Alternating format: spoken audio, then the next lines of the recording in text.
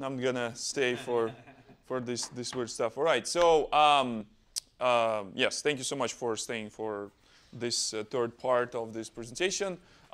Here we can actually you can influence how this gonna flow. Like if you want to do like hands-on, you can do like typey with me, or like me doing something and you do something with me. Really up to you. I would like to do some introductions on the things to set the context. We will already have plenty of context today, though, but I still want to do some of the things in particular to this topic. So my name is Victor. I work in Confluent called Confluent. How many of you heard about Confluent before you came in today? Great. For those of you who don't know, like I see some people, the Confluent, what we do, we have our distribution of, we call it streaming platform based on Apache Kafka. It's called Confluent Platform. After a certain time when we start doing things around the Kafka and was founded by founders of Kafka, when they start doing some of the projects in different organizations, they realize that there's some things that are missing in overall Apache Kafka project. So they start building these missing parts, specifically some of the things around data governance, for example. We're going to be talking about schema registers today. It's kind of one of the like a first building blocks that you want to introduce in your organization once you need to build this kind of like a common hub of data information that your microservices will be using to exchange. Also, we want you to run your streaming platform whenever you want, regardless of your platform, except Windows. It's a long story about this. But hey, no one runs production on Windows, right? No? Good stuff. I'm in a good group, so sometimes people say, wait, what do you say? Like somewhere in say, Kentucky area. Like those people running Windows in production a lot. Yeah, so that's why this joke didn't land there. Essentially, regardless if you're running this on the bare metal, if you're running this on your laptop, if you're running this in cloud, if you're running this on Kubernetes, we support all these types of deployments as a part of our platform, providing tools, we're providing software, we're providing different things like even like YAML scripts. Ansible people here, no? Anyone? Yes, one person. Essentially, like whatever you need to do, moving data around, we have a replicator that allows you to replicate some of the data from one place to another. We have a monitoring solution. You've seen the glimpse of this one, and I'll show you how we can use this not only as a monitoring solution, but as your developer tools. We built probably the best cloud managed service for Apache Kafka in the streaming platform. That includes not only Kafka. How many of you know that the Apache Kafka actually has multiple different components, like Kafka Connect? How many of you heard about Kafka Connect? Okay, good stuff. How many of you heard, probably you already heard today about Kafka Streams? So all these three components, they're actually creating this the bare minimum for streaming platform. You have the system that allows you to distribute your data. You have a system, it's Kafka. You have a system that allows you to bring data in, bring data out. It's a Kafka Connect. And you have a system that allows you to do some processing. So essentially, yeah, I work at this company, and this is exciting part of my work when I go and talk to people.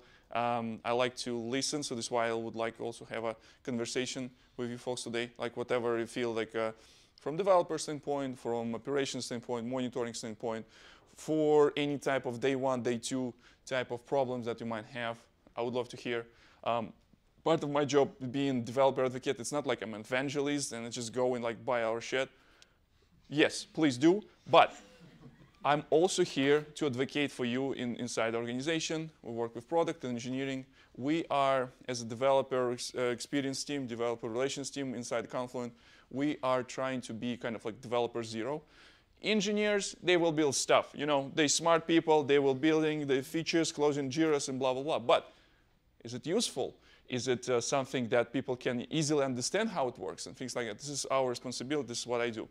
Also, before I always forgetting this, for some reasons like putting this on the very last thing. like if you need to go earlier, if you need to, or you miss something, this is most important slide that you probably need to have. This slide will include code of the workshop, and this slide includes all this like narrative, which is essentially a playbook, so you can go tomorrow, be in your happy place, maybe, and go through this workshop and refresh some of the ideas and then saying, oh yeah, that was actually useful. So yeah, if you're into QR code type of game, please also use this one. But like this is like short links where you can find the code. This is GitHub, and this is a full-blown text. I built highly scalable, highly available Hello World application. So this is essentially in this code that we're going to be talking today, it is highly scalable and highly available Hello World application because it runs on highly scalable platforms like Cloud Foundry. This application will be using Spring Boot as a framework of choice. But there's a kind of trick here. So you can use whatever framework you like. If you a Java developer or maybe some other language developer, specifically JVM language developer, any Scala developers here? Good, nice. It's good, a good audience. Any Kotlin developers maybe? Nice, yes, that's definitely my people here. So essentially, you can use the different frameworks for writing stream processing applications. As the things that we do in Confluent, we also develop and support the bindings or libraries for different languages. We support C version, .NET version, Go version, Python version. Based on the C library that we support and develop, lots of open source community people, they use this as a foundation for their libraries, for Rust, for Node.js, and many others. So different libraries using different binding. So this is what we do also as a part of the company. Now, we're going to be talking about some of the microservices stuff. And like your code, when it's small, concise, it's very easy, it's very nice, it's very clean. You're enjoying to just look into this one, just like one module. But over the time, you start building multiple things around this module, right? So it may be different components. They need to perform different responsibilities. Over the time, your code base is growing really, really quickly. And you're getting larger success, bringing more people. They're building stuff more and more. Now it's getting a little bit darker place. So this is where we're going into maybe like 5 years of, the software project. Everything is like different teams put their hands here. There's become even worse because you can find some of the code that's actually dead and no one is using, or because no one knows what is going on there. So this is your chief architect where he's trying to do onboarding for new developers. He's explaining all this. How many of you watching the It Always Sunny in Philadelphia? And how many of you seen this episode of Pepe de Silva? Pepe Silva? Okay, great. So essentially the Charlie Day's character was trying to investigate the story of this person, Pepe Silva, and he's trying to build different things across organization. This is essentially your chief architect trying to find the ways how different components communicate. So it's time to do some refactoring, right? So we're gonna be doing the big time clean up all this mess. Refactoring through microservices. Idea of microservices is easy. You need to start, again, move everything from the head of one person that almost impossible to include everything about the system in the head of one person to something where everyone can understand what is going on there. So like back in the day, everything was very easy. There's not much going on, but still a lot of things going on. Monoliths, they're good. We know how to write those. You know how to write those. Everything in one place. You don't need to go and look around. You can always kind of search in the code. However, it's something that it's very difficult to think about because there's multiple contexts. Some of the contexts maybe intersect with each other. And and more important, it's very difficult to change, right? So because there's multiple components, you don't know what dependency one component depends on another. It's good if you have, if you've been over the time like a good person, good engineer, you're implementing all the practices, including test-driven design, test-driven development. You have a test coverage, even maybe not unit testing, but at least like you have integration testing in places. So you're good here. But there's still places where some of the things cannot have a like 100% test coverage. Some of the things can break because of the change that some different team introduced. Now, so essentially what we're trying to do with introduction of microservices, we're trying to kind of like decouple things. And after that, we need to do reintegration because we broke down this monolith, but still we need to have this communication of these multiple components. Now, there are multiple ways how you can do this. However, there are no good ways to integrate microservices. We will start with some of the things that probably you already done or you've seen some other people doing, and you know that is not a very good one. The first one, it's very easy, right? You have two components, they're running on the same machine. You can do in change between the systems using file system. Just one system writes in the file, another system writes in the file. Not good idea, not very scalable, definitely not cloud native, because you don't, in the cloud native environment, you don't even know like where your disk is. So file system, no. Database. How many of you spotted a can of acid? It's a good reference, right?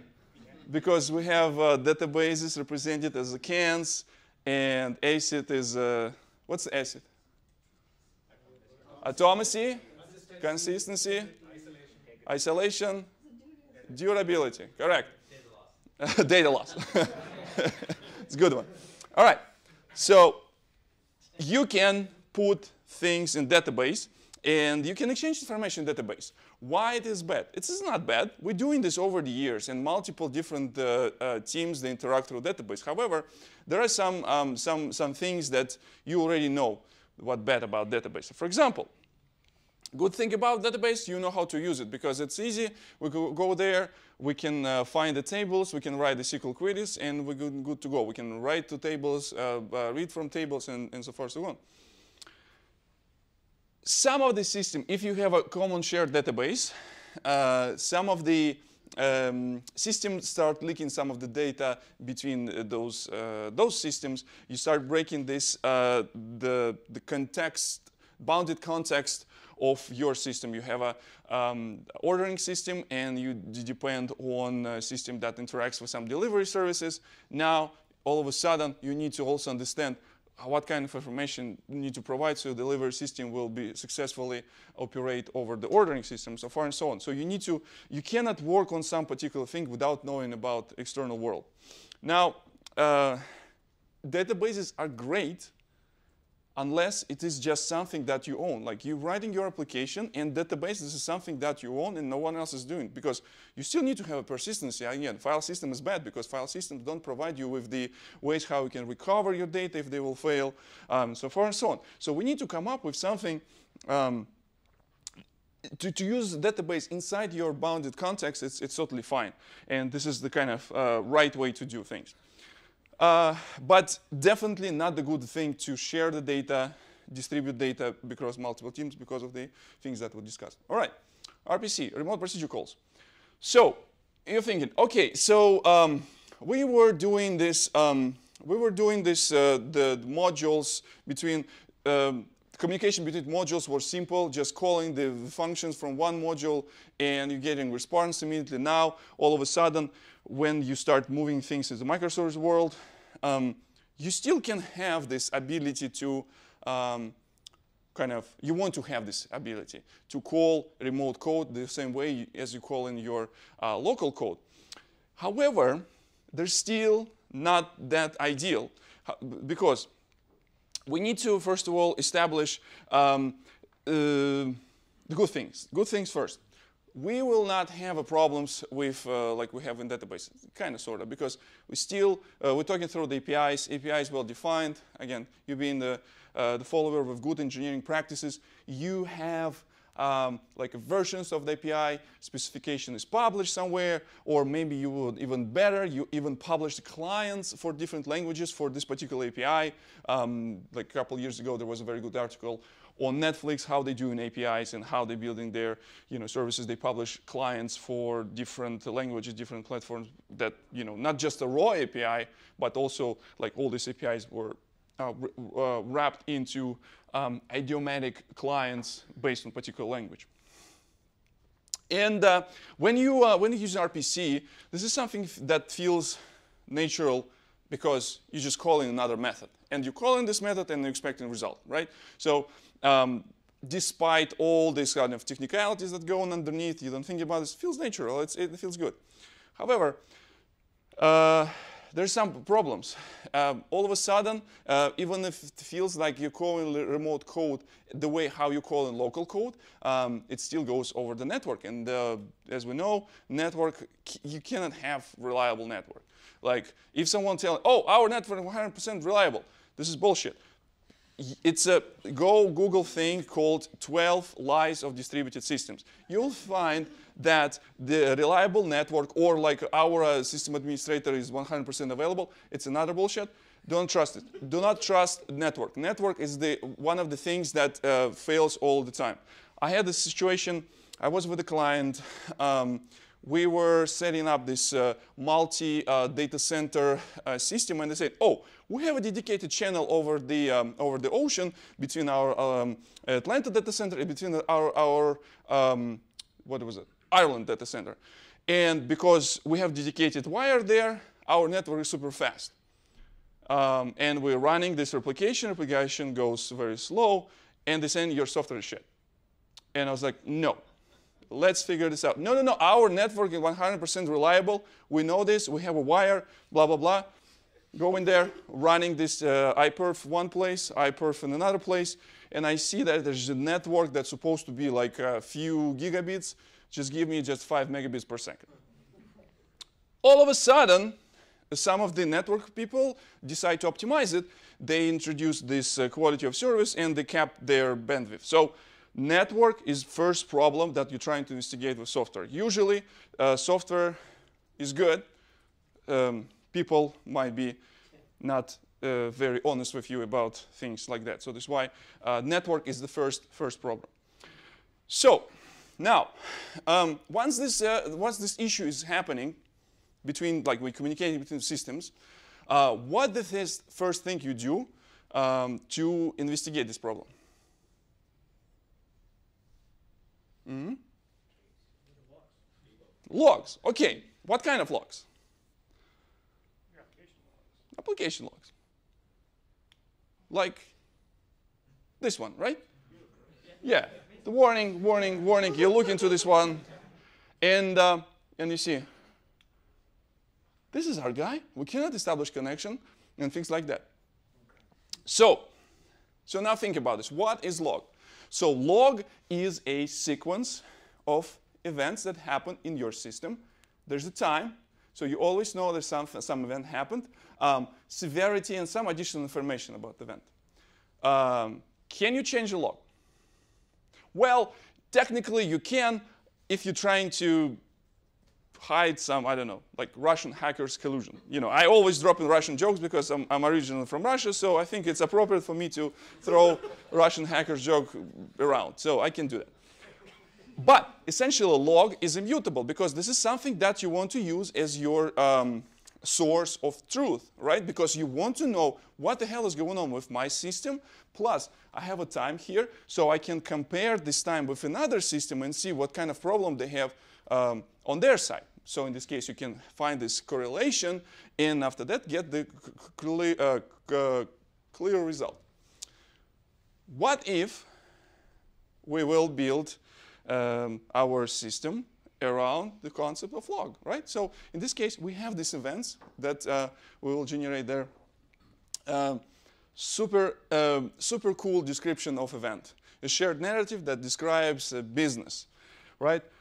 So it is something that makes sense for a particular domain that explains what is happening in the system, right? So we have two types of events. One event can be notification.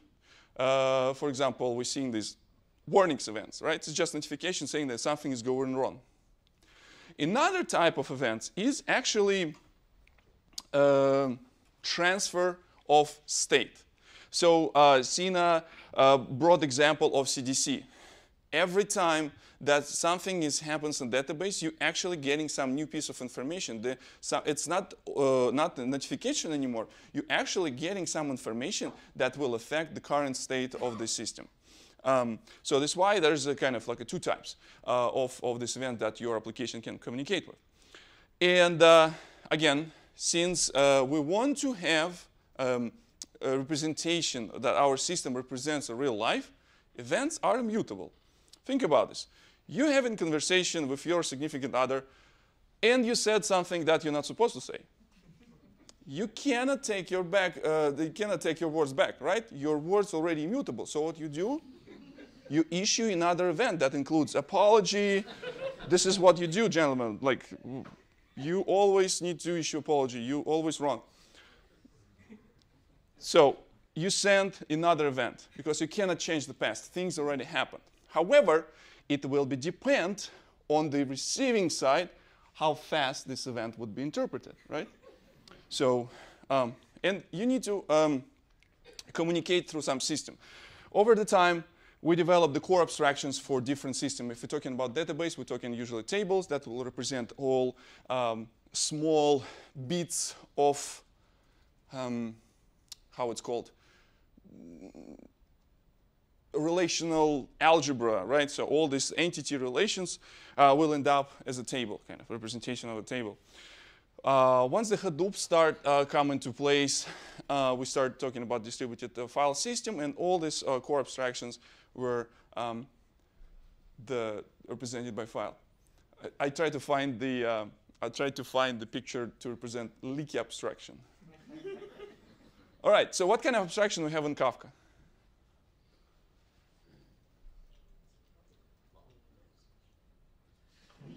Log. Okay.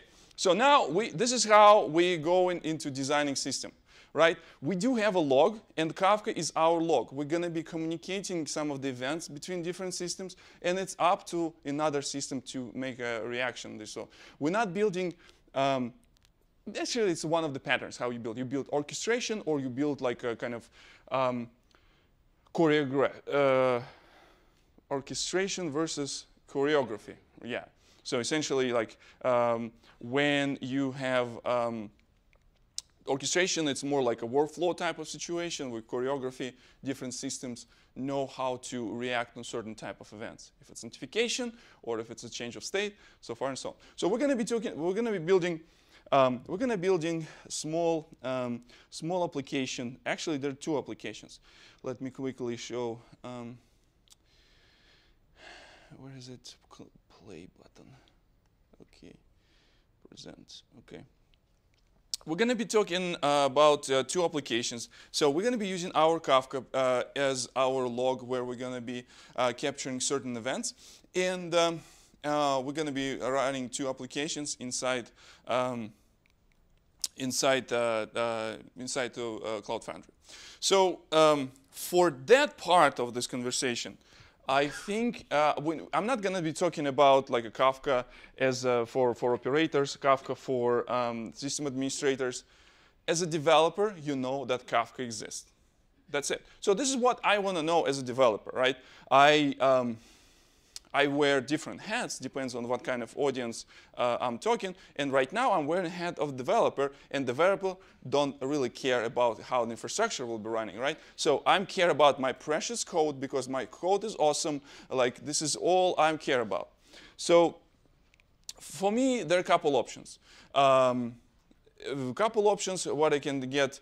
Usually, I just need to get like the Bootstrap server connection, and after that, I don't really care how these poor operations people will support me. However, as you already learned today, there are a couple ways, and all the ways that you can run a complex distributed system on top of another complex distributed system, and your distributed system happen to depend on another distributed system, and what could go wrong, right? So that's why we're running Kafka I guess you were asking like if it's like makes sense to run Kafka on Kubernetes. So here's your counter argument when you say, hey, I'm running distributed system on top of distributed system. I don't know where my storage. There's another distributed system that I depend on Zookeeper. Also requires storage. Network, I don't know what is going on there. And we're saying, it's fine. You know, we do care of it. So the thing that will provide you this kind of like assurance that things will work is actually human experience. 3 years ago, we started building Confluent Cloud. From scratch, Kubernetes was not in where it is right now. Over the time, we hired people who were quite good on supporting Kafka in their different organizations. Over the time, they participate on the open source community, so that's why we start hiring people to build this kind of like a best experience in the cloud. An idea here is most important, is the human experience. However, the cloning, the human cloning is still prohibited, so we cannot just like clone people and send them to different customers so they can go and sit in their data centers and like tune the Kafka. In this case, it would be just like fantastic. But unfortunately not, we cannot. But we can write a software that will be able to do same stuff. So the experience of system reliability engineers, system administrators of Kafka was put inside this operator. Some of the best practices that we described in the books, I mean the company, the Confluent, we described in the books, we described it in white papers, our blog, quite popular about things that are going on in Kafka world. Not just to write about this in the blog or in the book, but just take this and automate this and make this as a part of software package. So this is how Operator was born for our necessity to build cloud and provide this automated best practices. Now we want to provide the same experience for operations teams around the world. So since everyone is going to Kubernetes somehow, regardless if Kubernetes goes to your organization or you're going out from your organization going to another organization where there's Kubernetes, you one way or another you will get Kubernetes in like next 6, 12 months. It is something that is going on. Or maybe it's just confirmation bias that like I develop because I'm talking about Kubernetes all the time. I promised not to talk about Kafka on Kubernetes, and now I'm talking about Kafka on Kubernetes. Now, let me quickly switch to one slide I want to show. Yeah, I wanted to show this slide. Yeah, I missed that. The way how it works. When the Java was announced 25 years ago, almost, the promise was run once, write once, run everywhere. Not precisely right. However, I think the containers actually brought us to the point where we can like package our apps once and we can run this everywhere. We can run this on the standalone, we can just run this in Docker, or if you're running a complex distributed system, we need to have some sort of orchestrator. So in this particular case, we're running this in whatever, Kubernetes, Mesos, or whatnot. Kubernetes already won. Everyone is supporting the Kubernetes, so let's focus on solving the problem inside the Kubernetes. So we actually started the partnering with Pivotal for quite some time. Like even before we were working on productizing Operator, we work on providing the kind of like a packaged version of our platform in the form of Helm charts. How many of you heard about Helm? For those of you who don't know, Helm, it's just it's a tool that generates one YAML from templated YAML. That's it. Nothing more. It's not a software that we distribute or whatnot. It's just a templating engine that allows us to customize certain things. And YAML, well, so it is kind of sort of declarative language, and the people embrace it to use to describe state of the world that they want to be.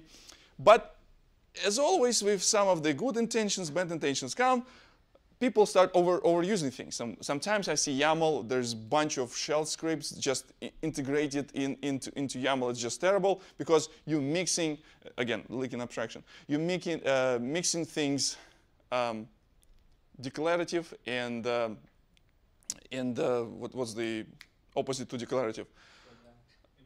Imperative, exactly. Approach where you have this like a shell scripts that doing things for you.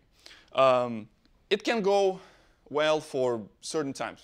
Definitely you can install with the Helm charts. What next? The next, we need to have this knowledge to keep this running.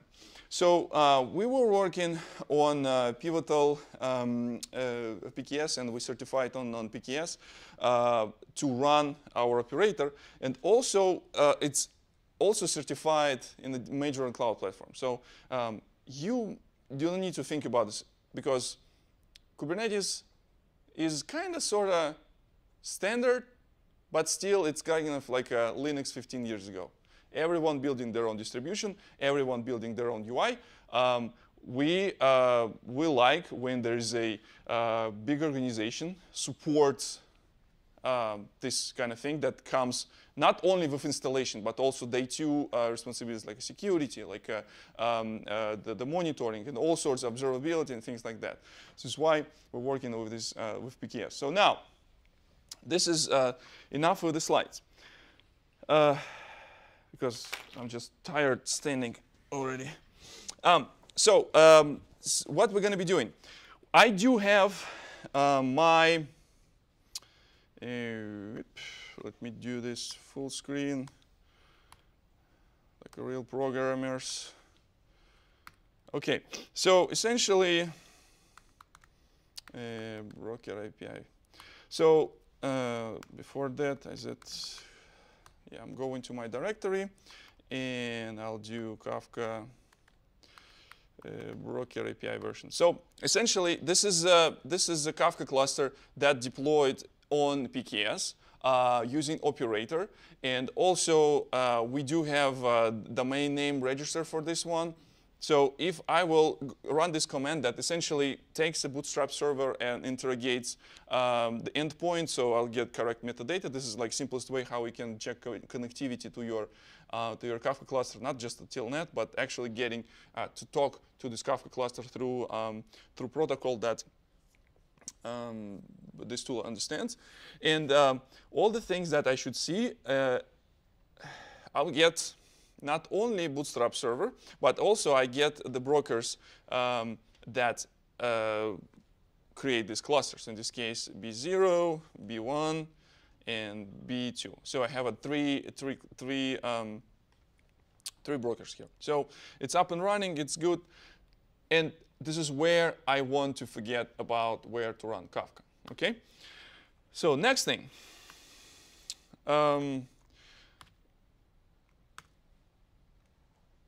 How many of you know the place, like first place where developer wants to be in their lives?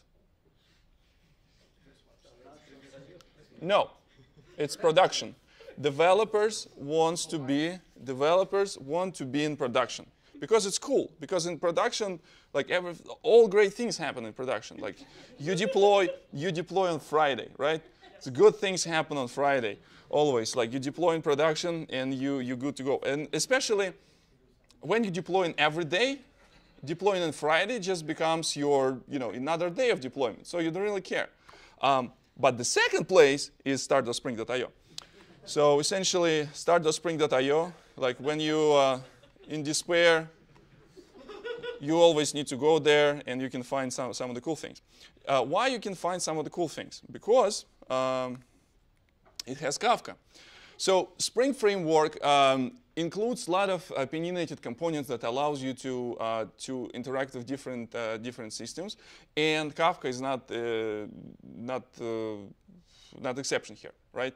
So there is a project called Spring-Kafka, which is a foundational wrapper library around the low-level producer-consumer Kafka API, which is Java library. Spring Kafka makes it more springy, so that's why there's some opinions about configurations. There are certain things that will align with overall the paradigm of Spring. So as a matter of fact, here you can just like go and type with me together. If you will forget what I'm typing, so everything that I will be talking about here in this in this playbook that will require things that what you need to type, what you need to enter, and so far so good. But this part is easy. So we go in Spring for Kafka. Next thing we do, again, Kafka. Spring for Kafka Stream. So one of the examples that we're going to be doing is two applications. One application is a web service that you can provide this your API service where your UI can talk to, your mobile version can talk to, and after that, once you get this information, you need to start do some processing. So we'll have one application that will include UI. So in this particular case, it's going to be a REST API. And another application will be just like a daemon that's sitting there, listens all this command and do some processing. So we're going to be using Kafka Streams for second version of application. So we're going to be using Spring Cloud, Cloud Streams, Spring. Let's do Kafka always works. I need to type 3x Kafka and I'll get all the libraries that are available. So Spring Cloud Stream, it is a higher level abstraction that was built on idea that was created by Spring Integration. How many heard about Spring Integration? Naming is hard, right? So when you're talking about Spring Kafka integration or you're trying to Google Spring Kafka integration, will it show you Spring Kafka or it will show you Spring Integration Kafka? So this is why look for Spring Cloud Streams, which essentially provides like a more high-level thing. So you are in your code, you're writing kind of like DayCell style of your things that will be getting messages, doing something with the messages, and sending messages somewhere. And after that, underlying framework will do the wiring. It will be providing your underlying bindings to transports. So Spring Cloud Stream support Rabbit, it support Kafka, and from application code, if you're not doing like a very low-level integration, say you're not using like a Kafka Streams because you cannot use Kafka Streams with Rabbit, but if you will be following some of the APIs, you can even have kind of like migration pattern between multiple systems. Since I mentioned this system, we're going to be using some of the REST endpoint. I will use Spring Web. Also, I like to write effective code. So I will write a bunch of annotation. After that, it will be generated. So this is why I'm using Lombok here. And if I forgot to include something, I can always look to here. Spring Kafka Streams, Cloud Streams, Lombok. OK. I'm going to Spring Initializer. I'll go in io.confluent developer. The cool thing that if you will get this one, like this guy, and turn this to vice versa, you will get third place that every developer wants to be. And it's called developer.confluent.io. When you generated your Spring Boot applications, this is where you want to land to start learning things about Kafka. This is something that you can take home, do your own thing, and after that, learn stuff. But I'll just like show this to you that you can also explore this after. And what my thing said, developer in Kafka workshop. Okay. We're going to be using Kafka Workshop is our artifact. We're going to be using Maven. It's OK. Java. Today we're going to be using Java. And I think that would be it. So I'm doing this. And downloads. Unzip Kafka Workshop. Kafka Workshop. CD. OK. So what the first command we should run here? Oh, I waited for it. No. Maven verify. Run this verify. There's something, first of all, verify, you need to type less. And verify does the same thing. And build, there's no command in Maven build. There's either install or package. So, but install, you don't want to install this in your the Maven repository. So yeah, verify. Something that you will be learning today. We're skipping the tests because it's not the test workshop. Speaking about which. How many of you heard about Kafka Summit? Kafka Summit is the event that we kind of sort of organizing, but we're trying to bring community. So this is why like some people asking, oh, you Confluent, you bring in your competitors to Kafka Summit. Yeah, because it's community. We want to have a vibrant community, and we want people to decide themselves, like if they like our stuff or they like stuff from, I don't know, from some other competitor. So this is why we're organizing this one, community event, super cool. And the reason why I'm talking about this, let me see. Oh, this guy. You probably heard about him. Doesn't work. OK, let's see if I can do agenda. Let me see. Maybe there's a link from agenda.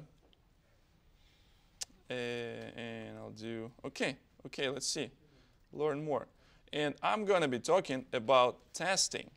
You know, how not to test your Kafka streams, how to test your stuff in production, but actually writing your integration test, your unit test, all sorts of tests. But this is in April. But today, we're going to be doing skip tests. Just because it's the faster, and I just don't need to do this kind of things. All right, so we just make sure that we will get all the dependencies. Now, the next thing is that it's actually fairly easy because you need to go and copy-paste this stuff from this workbook, from the playbook. Couple things here. So I mentioned in the very beginning that one of the things that we develop at Confluent is set additional tools. Specifically, Scheme Registry is the hub of information where different microservices can kind of like discover what's the format of the data. So the hardest thing in the world of like data integration is to figure out what kind of data in what format it is. And the Avro was like one of the, it still is, one of the standards in Hadoop world because it has certain distinct qualities. Specifically, with Avro, when you're designing your objects in Avro, you can have ability to specify certain fields as a backward compatible, forward compatible, full compatible, so you have a clear path to scheme evolution. Another thing that Avro has is a framework. It has two different schemas for reading and writing. So even though your application might be using a new version of schema, it still will be able to read data that was created by application that has an old version of schema. Because a read schema and write schema in Avro is two separate things. So it simplifies the ways how we can perform, say, oh, I'm doing an upgrade of my system, but one team said, another team said, oh, we cannot do because it's not in our like schedule or whatnot. Don't despair, because with Avro, you will be able to define compatibility. So in this case, if they will be using new format, your application won't be break because you're just reading data that only relevant to your old version. So we're going to be using this scheme registry stuff. And some additional things to add for Kafka streams. So Kafka streams is a Java library. It needs to understand how to serialize and deserialize objects. So we're also providing libraries that do this stuff. Let me open this tool called IntelliJ IDEA. How many of you are using IntelliJ IDEA? It's an awesome IDE for developing microservices. How many of you are using Eclipse? NetBeans? STS? It's also IDE, yeah. Yeah. Yeah. OK, so no, I'm just kidding. Like, if it's just like up to you. If it makes you performant and you still productive, it's totally fine. I'm very productive with IntelliJ, and for my demos, I'm going to be using IntelliJ here. All right, so where I need to put my dependencies after rest of the dependencies here. The next thing, before I'm doing refresh, I need to add a repository that have all these dependencies. So we put this somewhere here, repositories. I can use. I will show you control center. So I will also include this monitoring interceptors. I will show you control center. And I will put this into dependency. Now I can go and do import changes. And if it will not break, uh-oh. Yay, dependencies. Extra one, good one. Copy pasting and approving code completion. This is what I called software engineering in 2020.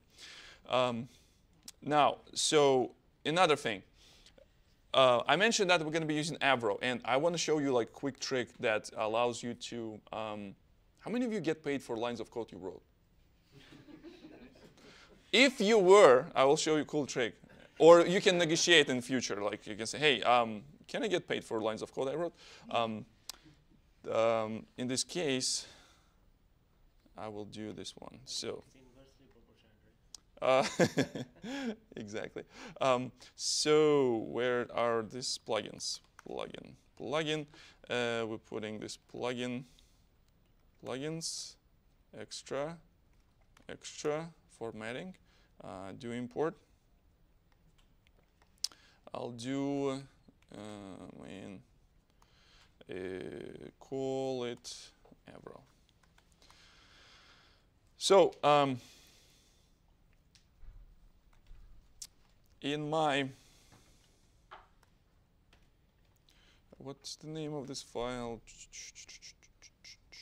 We call it what? User? What? User, yep. Call it file, new file, user, avsc, Avro schema. So this is how we defined our like domain. So we're going to be capturing some of the user data, and we will be processing if the user has some of the age restrictions. We will be doing some filtering on this one. So the idea of Avro is that like we as a multiple teams, we communicate through this kind of like intermediate thing that allows us abstract from actual implementation. And after that, everyone can go and generate their own artifacts for their language, because there's a, you can use Avro in Java, you can use Avro in .NET, you can use Avro in Go, and you can have it like one way how you can define your schema. And remember what I said, Maven verify, skip test. I show you something. So once it's done, we do Maven refresh, and if we go in here, we're getting just generated sources, and we got this user guy. So, and this is where I told you that, like, if you get, if you want to get paid for lines of code that you get, check this out. So we get this class that looks like a POJ, but not entirely, because it's more like a smart class that also includes information about how to serialize itself. So in this case, framework that will be, we're going to be using will be invoking certain methods. Specifically, it also includes information about schema. It also includes, where is it, like a binary representation of the object.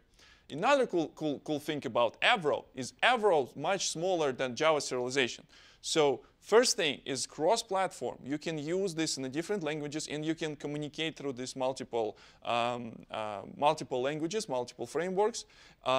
And second thing is that your payload would be smaller. Schema registry will hold actual schema, but in Kafka you will be storing only actual bytes. So you don't need to send the schema with every payload. So your size, this is kind of like switching to the binary formats. Not necessarily Avro. There's plenty of different formats. Avro is like supported by frameworks like natively. We're working on supporting some other frameworks like protobuf schema, and like a JSON schema. In the next release, we're going to be doing this one. For now, Avro is also like getting pretty nice results. So if you look into ways how we can reduce the consumption of the data that your Kafka already storing, you can switch to binary formats. So yeah, we're going to be using this one. So first thing I want to show you is how you can, this is my Spring Boot Avro application. Let's start with very simple Kafka workshop. We'll only copy things that we need here, and the rest of the stuff we don't need. So Spring Boot provides certain ways how application needs to be configured, certain ways how you interact with these frameworks. Import class. Here's a hidden Easter egg for you. Bean, right? And we're in Chicago. And my presentation has a picture of a bean. Here's a deep reference. Anyway, so the bean is actually the way how the Spring Boot will find this component and instantiate it. So a couple things here. We're going to be using these Spring provided the ways how we can inject certain configurations. So in our we don't need to have any hard codings in our code. So let's do something with first. Let's do how we can get new. How we can get here new. Come on, new Java class, and we're going into what? Let's start with producer. We call it producer. And our producer will actually encapsulate certain things here. So first of all, it is a Spring service. Like I said, copy pasting and approving code completion. Couple things. So if you ever work with Spring and working on integration on some systems starting from JDBC, MyBuddies, maybe JMS, you probably heard about the concept of template. And it would be not surprise for you to hear that there is also a Kafka template that allows you to communicate with external system the way how the Spring like to communicate with it. So essentially, Kafka template is very thin wrapper around like the producer API. If you go here, there's a bunch of methods that, where's my structure? Things like send, methods that producer has to send some data, but also like you can get some of the asynchronous versions of this call. And again, this is also opinionated because now you're operating within framework, but actually it's a good thing. One of the good things is that also it provides us some certain like sane defaults, so I don't need to go and be crazy like configuring every possible parameter. For example, if I will run this like this, I probably will fail because I'm using Avro. I need to change serialization. But if you need to just produce string to Kafka that runs locally, you can just leave code like this. By default, it will be using localhost, and you will be able to produce.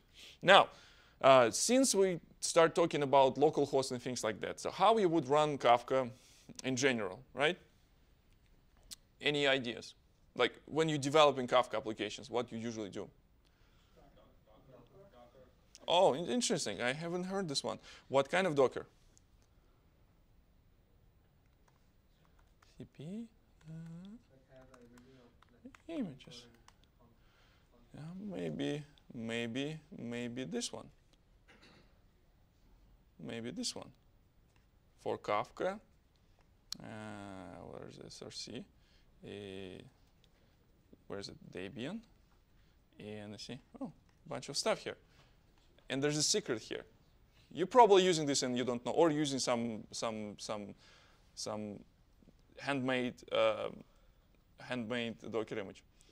There are no official Apache Kafka. So if you go to Apache Kafka, kafka.apache.org, there's no official Docker images. People kind of either rolling their own or using Confluent one. So sorry, it's not a shameless plug. It's just a plug that like I know it's a fact. And also like our demos that we like distribute. If you go to CP demo, which is our like demo platform, it's like end-to-end, has all components, starts immediately. Also use Docker and Docker Compose, all stuff is configured, security, super cool thing. Anyway, anyone else using things less like others than Docker? Okay, Laden. here's the thing. We have this command called Confluent that allows me to run some of the and manage my local environment. For example, I can do start that will start all components of Confluent platform. And the cool thing about this, it also knows order, how to start this. And if I don't know like that I need to start Zookeeper first, or where Zookeeper even is, I'm just using this just for local development.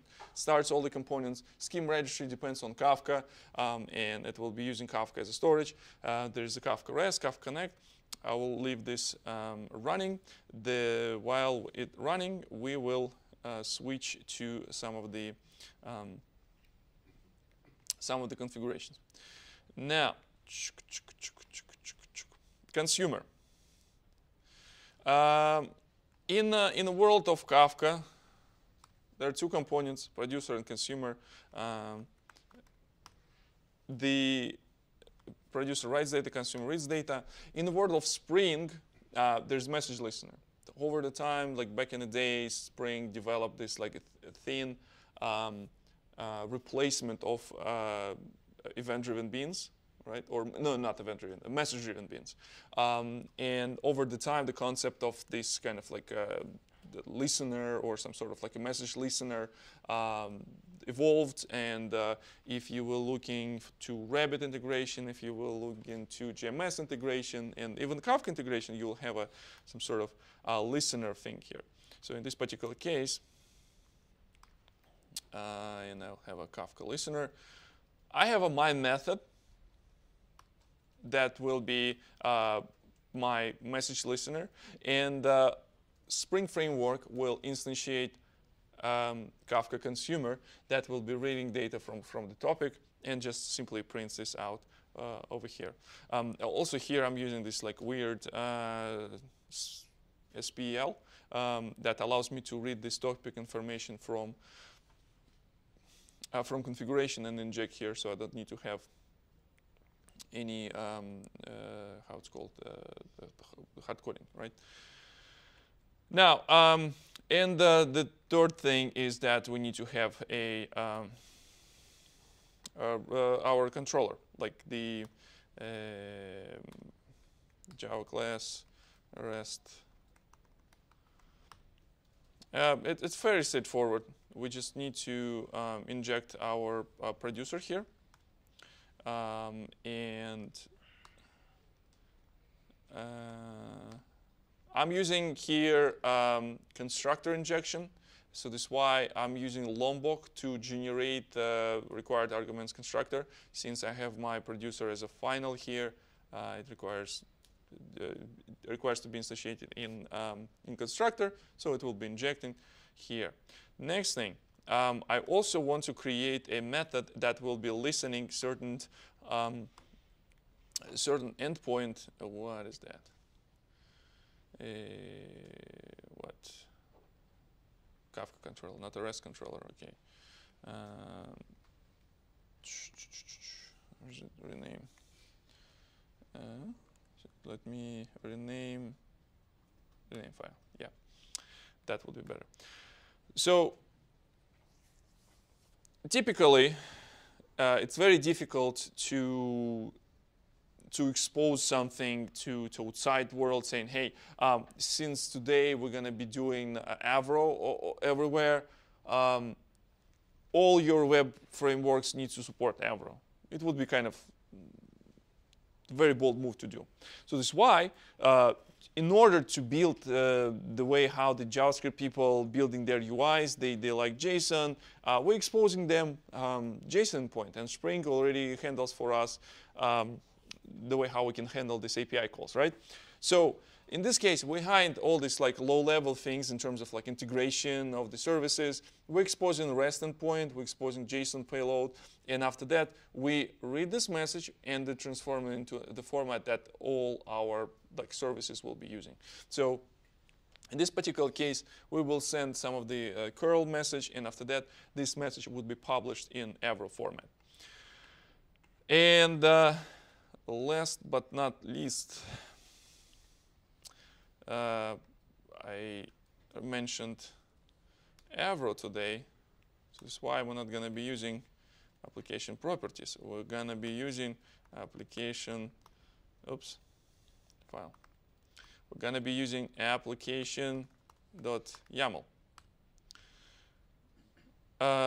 This is what you usually do with YAML, also copy pasting and make sure that formatting is on point, because otherwise it would be very difficult to find problem.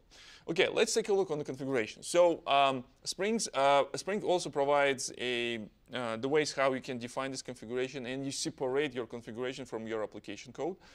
This is very important because going forward, we're not going to be changing the code, we just will be changing configuration going to the next environment. So we're starting locally. The next thing, we're going to be going to our Cloud Foundry as the place where we're going to run this in production, right? So couple of things. Bootstrap servers, this is where we need to connect to Kafka. This our clients will connect to Kafka. Schema registry URL. Schema registry is a REST service. So you need to connect there through REST, or all this, for example, this guy, Kafka Avro deserializer and Kafka Avro serializer will be handle this for you. So in your code, you don't need to do anything. As you can see here, in producer, only thing that you're specifying is what type of class of this the factory would be created, the template will be created.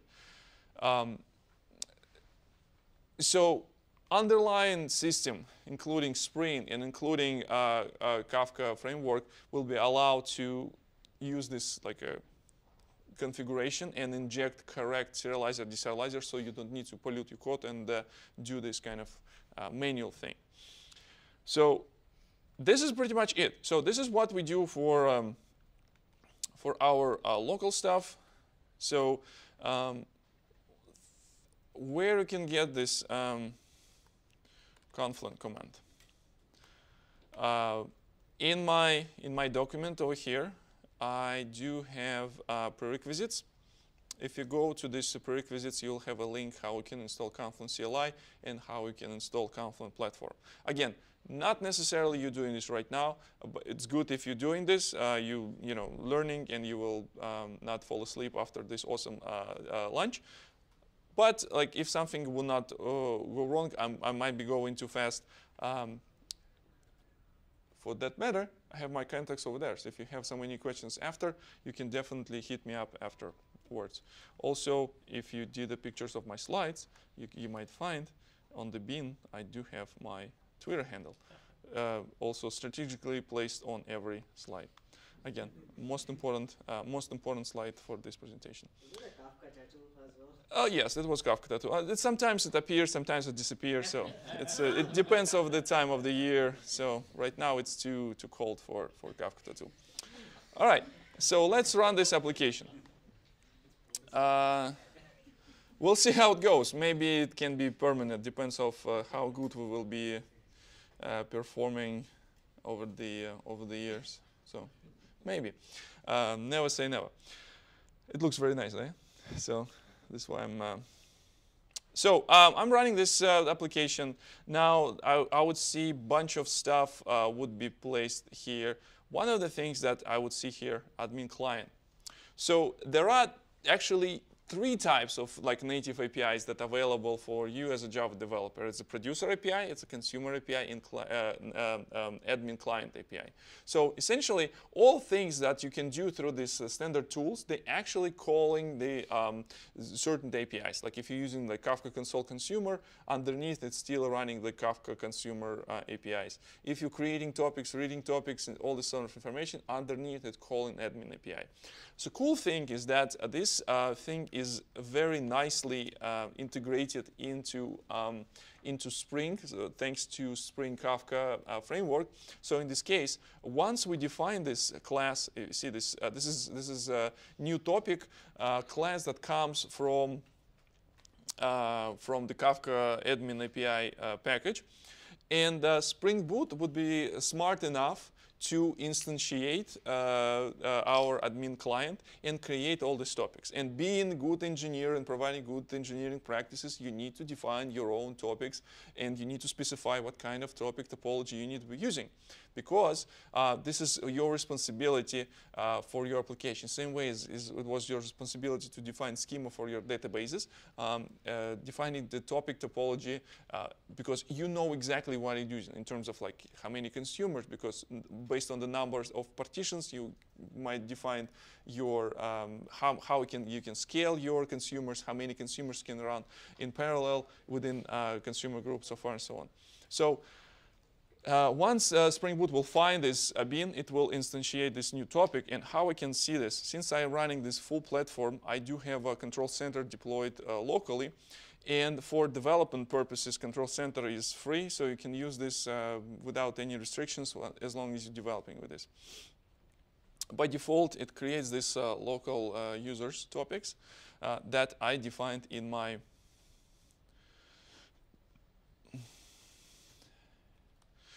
application YAML. Name of topic, number of partitions, and what's the replication factor. So this thing will change whilst we will go into to different environments. Now, so we need to run very sophisticated UI here. It's called curl. So essentially, this is our the web endpoint where we're running user publish. This is my payload. This is still 34. It's good to go. Now, so what we can see here, we will see that we consume this message, and how we can find this, because voila, we have log, right? All the things that we can see here are in log. Also, we can go here and watch the messages that land into this topic. Let me do it bigger. So I'll try to do this. No messages. How come? So Kafka remembers. We just go in here and we're setting offset from particular partition. And also, it will not show me anything because I know exactly what kind of partition it will use. Partition number 1, because I use key as my name, so I know that my name, once I apply hash function, will give me partition number 1. Excuse me to interrupt. Yeah. Where did you specify that partition?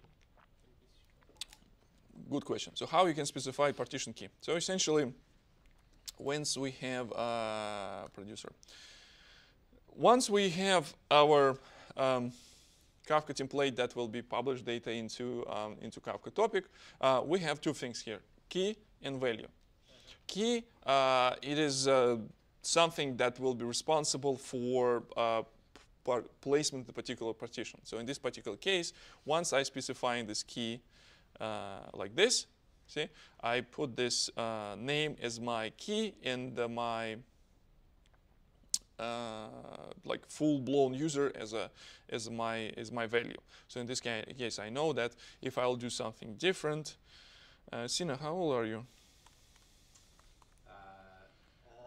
33. That's good. Yeah.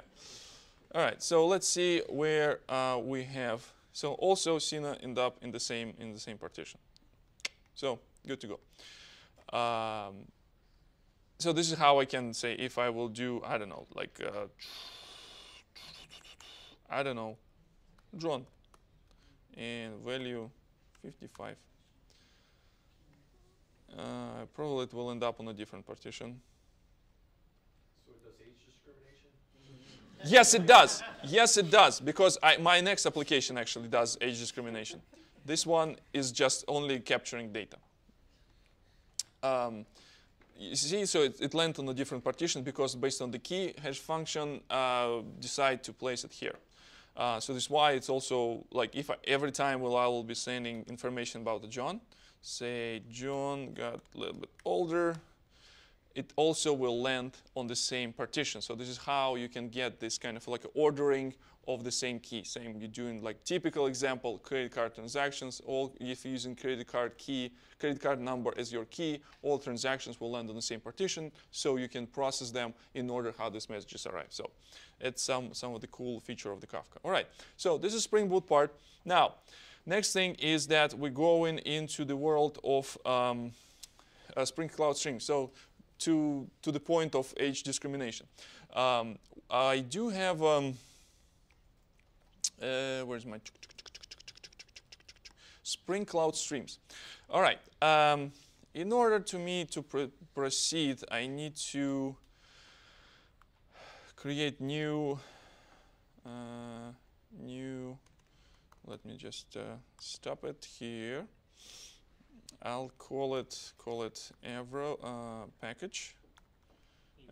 Yes. Before you move forward to the stream. I can type in the talk, but Okay. No. since you insist, yes. Yes. I have just a basic question. Yes, please. On the code itself. Uh-huh. In the producer, sometimes we use producer.send. Sometimes we use Kafka template.send. What is the difference between? Why are you doing this? Yeah, like why we have two types of send messages?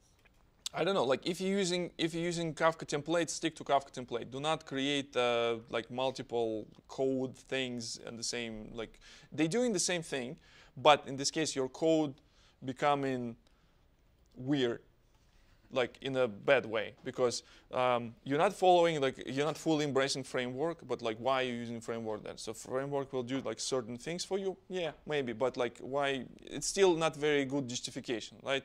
If you're using framework, try to stick to like things that the framework provides you, because in general, people writing code much less than people reading code.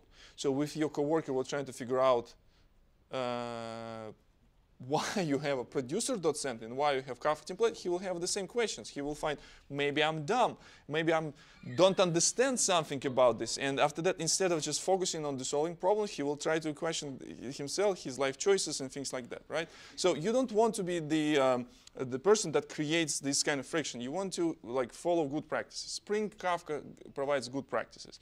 Like if you're embracing the framework, use framework, follow their rules. In this case, it would be much easier to transition this code or transport this code to other person. So person who knows framework will catch up very quickly. Or if you're not using framework, you can stick to the standard producer consumer. I'm not saying it's just a matter of taste, but it's rather a matter of good engineering practices and communication within the team. It's just you're mixing multiple things, like using knife to cut onions and cut mangoes. So the smell of onions will end up on your mangoes. It will be weird, right? The same thing here, essentially. I don't know if I answered this question. So yeah. Let's do a new package. We do Avro Spring Cloud Streams. So next, this is where we're going into the world of stream processing. So why you need to do this? What's the stream processing? So essentially, you have this system that can do this pops up. This is how the Kafka usually land on your organization. Hey, we need to have a better pops up system. Hey, let's do Kafka. And over the time, you start thinking, okay, so this like a consumer thing that, okay, we read the message, we need to do something with this message, and after that, we're either writing back to Kafka or writing some another system. And this is where you have this kind of like a fork where you want to go. So you definitely don't want to go into the route where, actually, there's like a three-way fork. You don't want to go to the route where you need to write everything from scratch, because, again, there is a framework for that. So if you're doing this, okay, I'm writing my own stream processing framework, good luck with that, if you get paid for writing stream processing framework. It's also, noble job, not much, but honest job.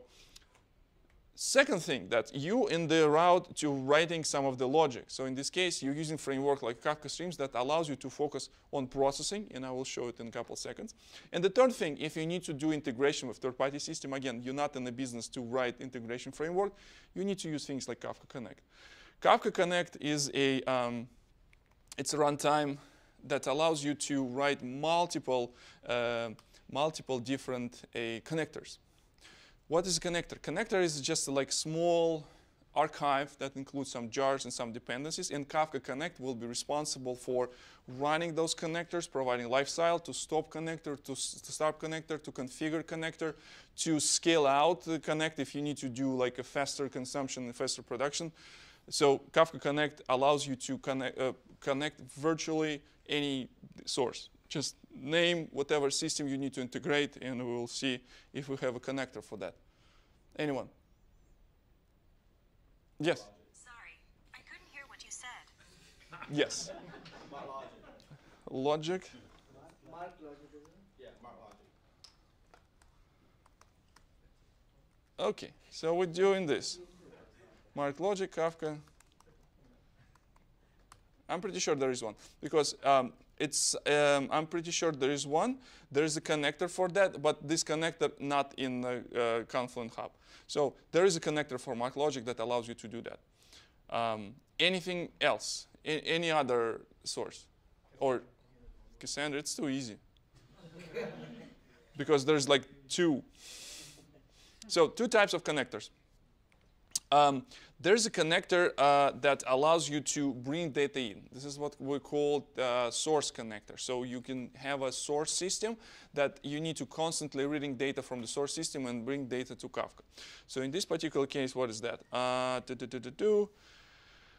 Connecting with the best practices is sync connector. So the sync connector, it's a different one. So you already have something in your Kafka, and you not need to land this into Cassandra. So this is where you have this connector that listens things that happen in Kafka and constantly pumping this into Cassandra. Let's do another one. There was another Cassandra. There was one from Confluent that includes. I don't see it. Sync connector. It's another sync connector. Why we don't have a source connector? Let's see if we have any, like a CDC for Cassandra. Maybe Debezium has something. So Debezium is the, it's a framework to develop Kafka Connect connectors, but those connectors are specialized on change data capture. So they natively integrate with databases in their ways how you can listen their transaction log or write-ahead log or whatever mechanism or capturing changes they have. The Debezium exists like for, say, MySQL, Postgres, SQL. So there are a lot of connectors. If they are not in Confluent Hub, you just go in Google and say Cassandra source connector Kafka. And Kafka Connect connector. So write the connector, Cassandra can produce source and sync connector. So someone wrote this connector that actually can do source and sync. So it can read data from Cassandra and write data to Cassandra. So there you go. Now,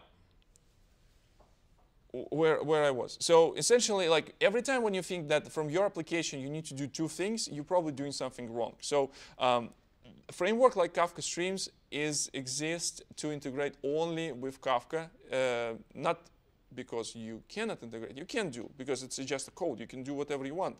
And I'm not the person to tell you not to. Again, we adults here, you can evaluate your life choices by yourself. However, all the things around like exactly one processing and the way how this framework works with Kafka is designed around this framework working with Kafka. It doesn't, so if you do stream processing and after that you need to write to some distributed, I don't know, like some REST service or some database or somewhere else, start thinking why you're doing this. Think about Kafka and all the stream processing things as kind of like Unix pipes and all the small utilities that you're passing through. So you have a cat from the file, you piping to grep, and again the piping to tr. So in this particular case, your pipes are Kafka, and all these small tools is your Kafka streams or your consumer producer application. So if you need to do, say, write to some external system to another file, You're using connector for that. So every time we're using pipe, it's a Kafka. Every time when you're specifying the input-output of system out, system input and system out, this is your Kafka connect. Everything in between is your Kafka streams or any other framework. For example, you can also write stream processing applications using Spark. But anyway, we're going to be focusing on Kafka streams now. Let's go here and see what do we have here now. Kafka streams apps. Yes. One data center to another data center within the Kafka brokers. Yes, there's a replicator for that. Confluent replicator does exactly what you're asking. Okay, so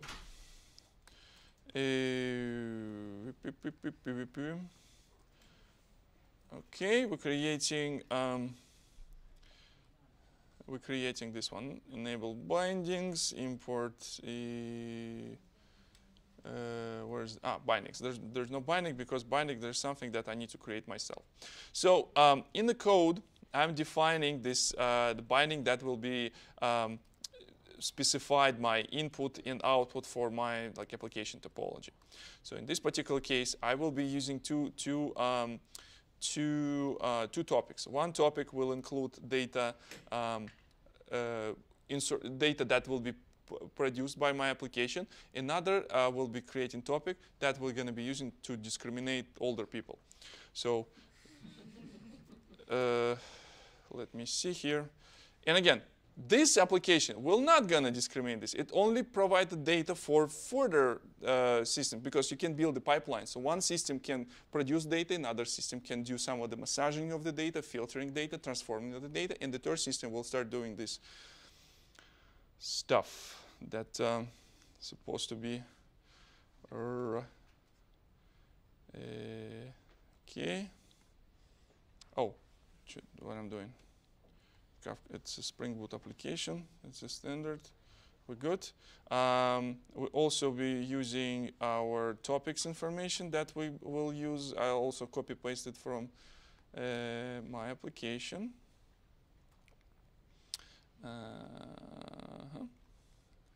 And I'm going here. Topic parameters. Okay, we're good here. Now, so Spring Cloud Streams allows us to define how the data will come into our application code. And after that, we will be using configuration to specify binder, which will be actually adapter to the system that will be a transport of our data. In this particular case, we're going to be using Kafka binder. And the most important thing here is what we're going to be doing with this data. Standard component annotation, import class, and we're sending this to, okay, and we're doing this one, users, and that's it. Okay, so let's take a look on this code. So this is our piece of logic that we want to perform on this topic data. Sorry. OCD is very why it's not there. It should be there. There's log information somewhere lost. But anyway, it should be there. So we're using this special annotation from Spring Cloud Streams called Streams Listener. So essentially, for every message that happens in input topic, this particular case, the Spring Cloud Streams will inject our instance of this K-stream thing. So Sina touched this a little bit. K-stream is essentially the abstraction that built on top Kafka topic that provides you the way to how you can talk to this topic more like you're talking to the stream rather than you talking to Kafka topic. It's just abstraction. Same way as you have, say, Java util streams, right?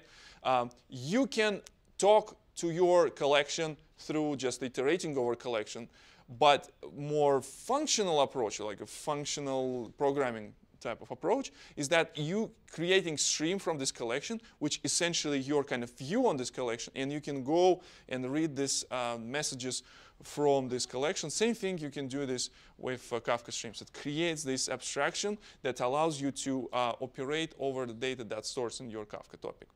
So in this case, this thing would be injected by frameworks. Now, once it's injected here, I can perform all type of things that are available for me in this framework. So in this particular case,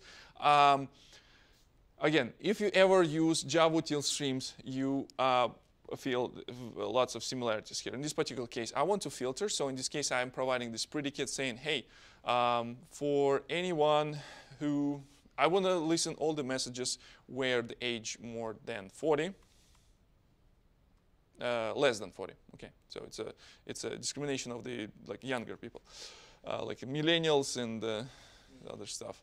So next thing that I also want to do some logic here. I actually lied when I said I'm not going to do anything. So in this particular case, I'm changing the name in the different case, right? So for this particular case, I'm using this function called map values. I can also use function map that allows me to transform and key and value as well. So it gets the map value gets me a what? A value mapper, which looks like what? Like function. Essentially, it's a function that gets value and gets some result out. Actually, it's interesting. So it's not using this standard Java framework, like functions, like a functional interfaces. And the reason for that, the Kafka stream was doing this even before it was officially supported in Java 8. So you could in the past, you could use prior Kafka streams or Kafka 2. You can use it even with Java 6. So this is why all these interfaces needs to be created. But since compiler smart enough, it can interpret this and infer this as a function because it just checks like what's the input parameter, what's the output parameter. So another thing is that we also can do some intermediate, intermediate operations. So in this particular case, my pick method allows me to kind of like look inside of the stream. So everything is going there, and I'm creating small thing, and I'm looking at what's going on in the stream. So in this particular case, this pick allowed me to kind of sort of debugging this information and put this into log. That's it. And after that, we have this thing called send to. Essentially, there is API. Let me show you. Just create a variable for particular stream. I can always navigate to stream. Say, where's the peak? And I can do to. In this particular case, I'm doing persistency of the stream. I can say my users filtered, because up to this point, I'm just doing things in my Java application. I'm not touching Kafka here. So only at the point where I actually do to, it actually will be sending it into Kafka topic. But I don't need to do this because I'm using framework. Again, this is back to our conversation. Like you could use Kafka streams out of the box, or you can use Spring Kafka that will simply inject a stream builder in your code, and you can do everything yourself. You can do like a 2 particular stream manually. See, here I'm using framework, and I'm asking framework to inject, because in future I might change the topology. It might be going not in the filter, it might be going to the different topic, so I will be able to kind of like a mix and match and build this topology and maybe move this around. This particular code might go before something or after something if I will write another one. So another last thing that I need to have here, oh snap, I don't have it in my playbook, but I do have it in my GitHub. So essentially what I need to have here is a configuration for Spring Cloud Stream. So first of all, I need to specify that I'm gonna be using where I'm specifying this. So based on this configuration, and thanks to a Spring Boot auto configuration, I will be able to get this binder instantiated by framework. So once my configuration will be interpreted by Spring Framework, it will find this particular binder, in this particular case Kafka Streams binder. I will pass some of the configuration here because I will be using my Avro as a message, and after that I will be doing all this stuff. How much time do I have? Already losing time because I love talking about this stuff, as you might see. Let me quickly show you the final bits. I'm not gonna be. Let me deploy this to PKS and show you. Not PKS, Cloud Foundry. So in my Kafka Avro. Okay, so first of all, let's see. CF apps. Do we have any apps here deployed? No apps found. So for my applications, couple things that you can find. You can find this manifest YAML. I would could create the separate Java jar for each and every module, but I was too lazy. I just have it in one.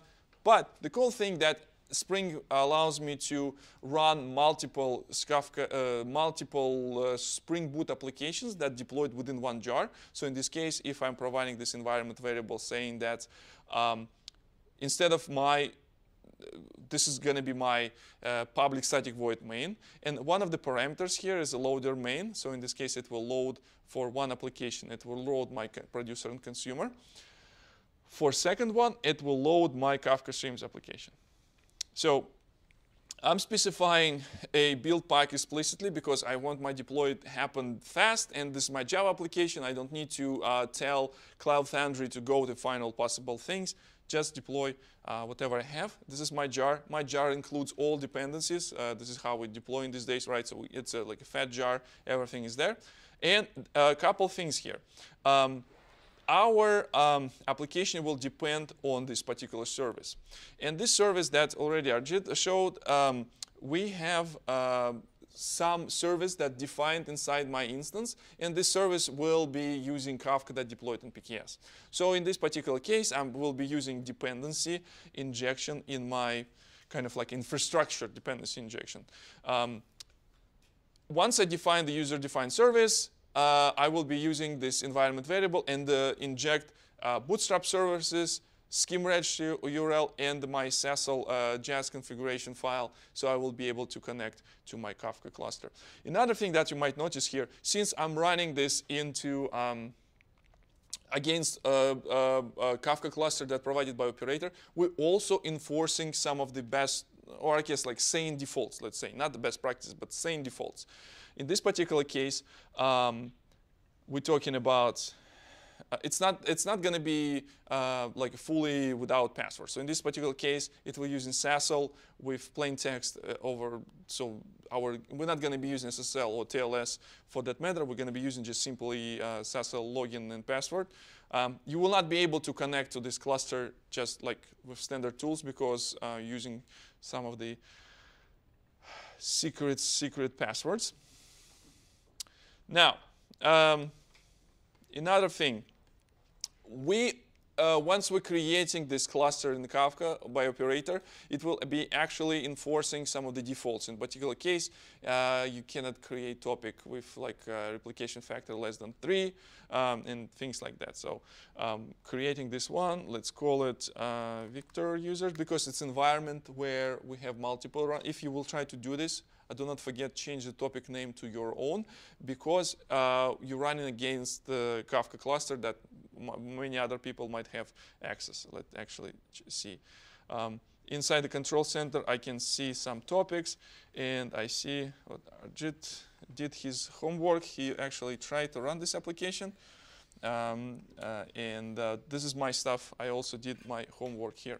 Now, how you can run this in my where's the README? Inside the README, you can have instructions how you can run this. First thing, Maven verify, right? Skipping test.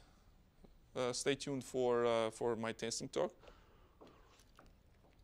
Build this next. I already have this user-provided service. Next thing is that I'm going to be pushing.